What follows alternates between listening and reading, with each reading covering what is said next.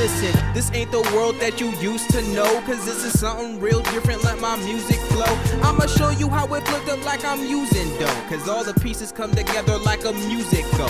This the true era of the first frontier for sure. Take it back to what they say millions of years ago.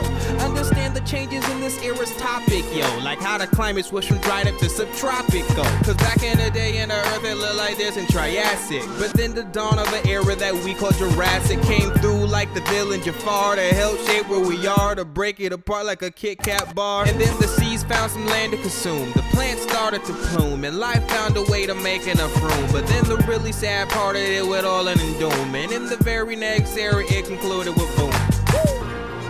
We gonna switch it up right here.